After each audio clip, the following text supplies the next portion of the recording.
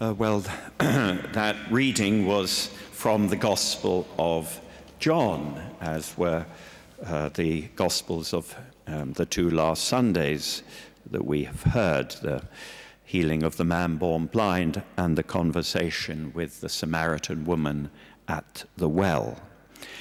And we hear a lot of the Gospel of John at this time. In fact, from Monday, last Monday, we began in daily Mass reading from the Gospel of John. And this will continue until Pentecost, a long way ahead.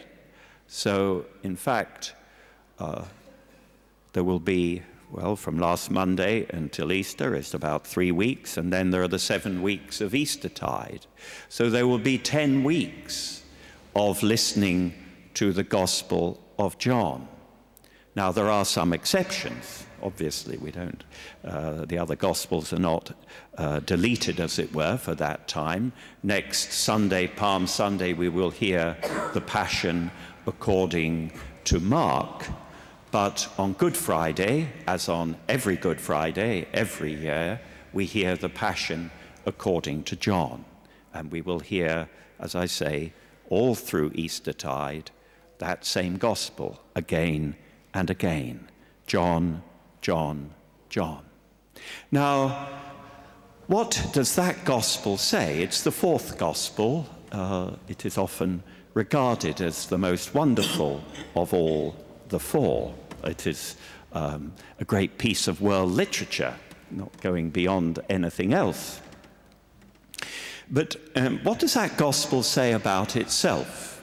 It says at the very end of chapter 21, the last chapter, that this Gospel contains the testimony, verbal testimony and written testimony of the disciple whom Jesus loved. We call him often the beloved disciple.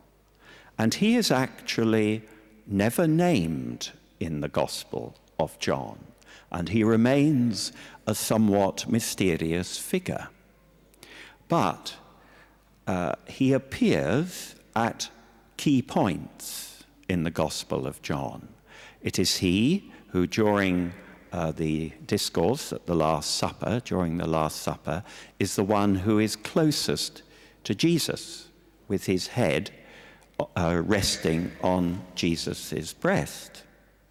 He is the one, says the disciple whom Jesus loved, says the Gospel, who was standing with Mary and the other two Marys at the foot of the cross.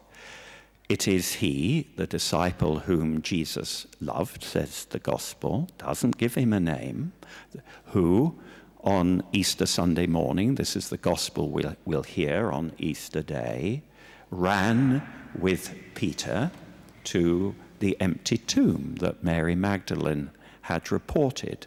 And the Gospel says twice that he was the first to reach the tomb. He was the first to reach the tomb. There must be a significance there. He didn't go in first. He stood back and let Peter go in first. Peter is Peter, okay? So let Peter go in. But then he looked in, and it says he saw and he believed. So he was the first to believe in the resurrection. And then in the final chapter, the scene by the lake when they catch the fish and the mysterious stranger on the shore, and it's the disciple whom Jesus loves who says, "It is the Lord." That's that man on the shore cooking fish. Okay. So it's the Gospel that we hear is his testimony to Jesus. And you see why the church reads it at this time of the year. Because this mysterious man was obviously deeply involved in all these events, in the Last Supper, in the Passion, in the resurrection. He was at the heart of the action, we might say, and had a unique insight. And it's that insight that is passed on to us every year at this time of the year to help us share the same insight and to see what is going on. So it's the Paschal Gospel, we might say. It's the Easter Gospel, and a very wonderful thing it is. Now we can think a little more about this Gospel, the fourth Gospel. It's the Gospel that tells us that in the beginning was the Word, and the Word was with God, and the Word was God. It's the Gospel that tells us the Word was made flesh, this famous statement, and we saw his glory, the glory as of an only begotten Son. It's the Gospel which tells us of the turning of the water into wine at the wedding of Cana. It's the Gospel, as we know from our Lenten liturgy, that tells us of the conversation, the remarkable conversation with the Samaritan woman by the well. It tells us, as we had last Sunday, of the healing of the man born blind. It tells us of today the raising of Lazarus, Jesus' most stupendous miracle.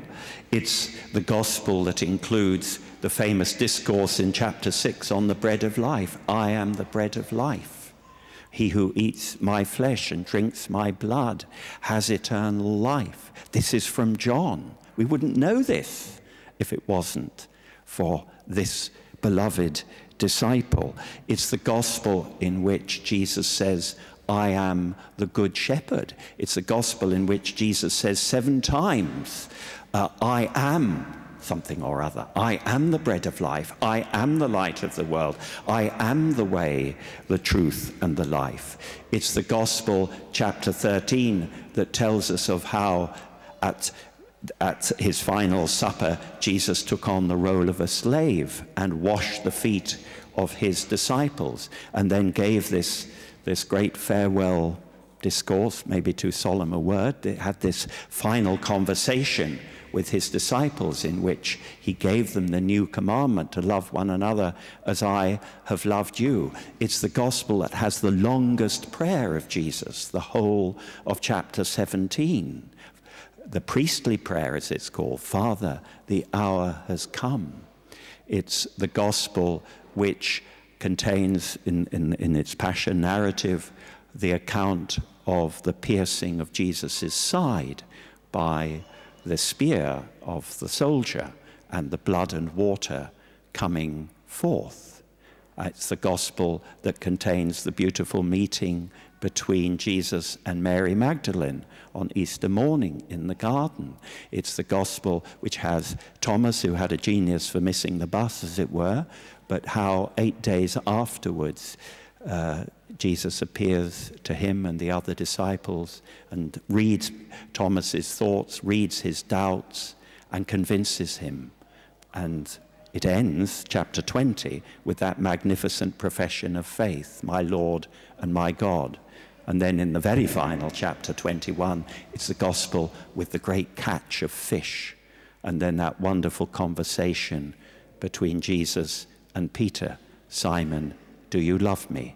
3 times. So take the Gospel, take this Gospel away. My gosh, what a lot we would lose. How much poorer would be our understanding of Jesus. It's the Gospel that is in many ways very sacramental. It speaks of, unless you are reborn of water and the Spirit, you cannot enter the kingdom of God, the sacrament of baptism. It talks, as I've said, of the bread of life, of my flesh, which I will give for the life of the world. Jesus calls himself the vine. You are the branches. This is our sacramental, mystical union with Christ. So it's full of beautiful things. The first half, Jesus works 7 signs, beginning with that at Cana and ending with the Gospel we've just heard, the most astonishing sign of all, when he raises a man 4 days dead from death. It's a Gospel of double meanings, always. You go deeper and deeper into this. There's always two meanings in the Gospel of John. That's why it's really a gospel that anybody can access, because it's very simple. He doesn't have a huge complicated vocabulary actually in this gospel, and yet, as they say, a poodle wouldn't drown, and an elephant can swim. In this gospel, it's a beautiful thing, and it's a gospel that we see this very clearly in Martha shines out today, which invites us to faith. Jesus is the one, the Word, the only begotten Son, who has come into this world, who does these things, says these things, and invites us to believe in him, and by believing in him to have life, fullness of life, eternal life. That's the simple choice that listening to this gospel leaves us. Do we believe or do we not? Do we choose the light or do we remain in the dark? There it is. And as I say, it's the gospel that helps us see the glory of Christ. Sees this, it's somehow a translucent gospel. It's like, stained glass with light shining through it. There's always this deeper meaning, this depth to it, which shines through very simple human episodes, the light that comes from God and is to be a light for our lives. Last thought is that we can say that this actually is the Marian gospel. In some way you can call this the Gospel of Mary. Why? Why? We will hear this on Good Friday. There is that scene at the foot of the cross where the mother of Jesus is there, and beside her is this beloved disciple. And Jesus says to her, "Woman, behold your son." He is dying. He is leaving her. She is surely a widow by this time. To be a widow in that period of history in that place was not a pleasant experience. You were very bereft. You were in a very economically insecure situation. And so, again, at the simple level, Jesus is caring for his mother by entrusting her to the care of this man. And he says to the beloved disciple, "Behold your mother." And from that hour, says the gospel, he took her to his own home. He took her to his own home. That's the translation we hear. But actually, again, there is a double meaning there. And the Greek says, has an unusual phrase, which means he took her into what was his own, into his most intimate self. You could translate it like that. He really took the mother of Jesus into his heart, into his life. Now think.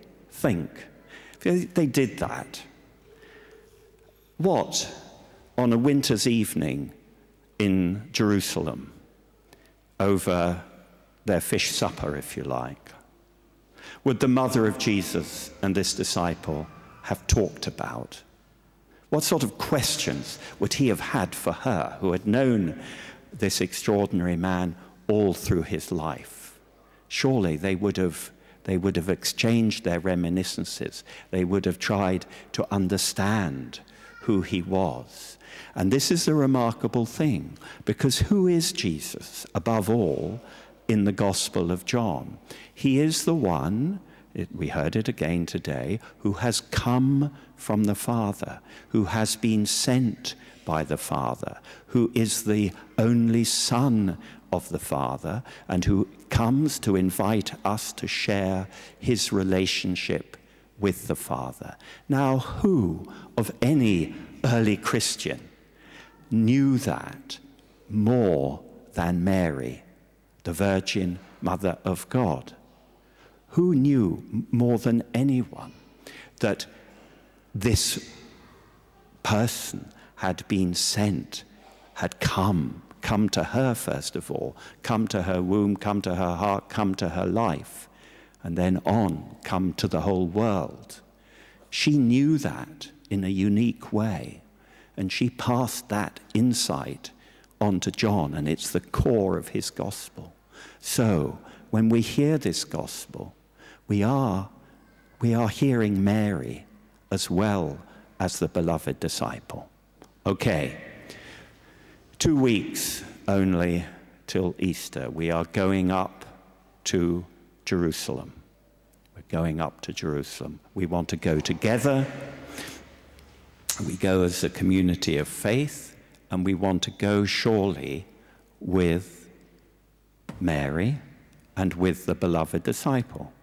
Behind me, on the eastern end, there is Christ on the cross, and there is Mary on one side.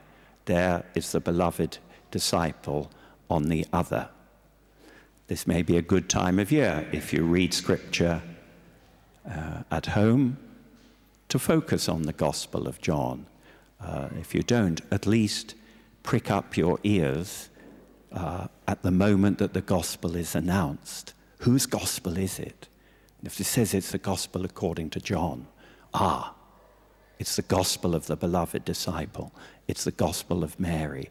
It will help me see his glory. This Easter, this Pentecost, this year, in my, poor little life, I will see the glory of the only begotten Son of the Father.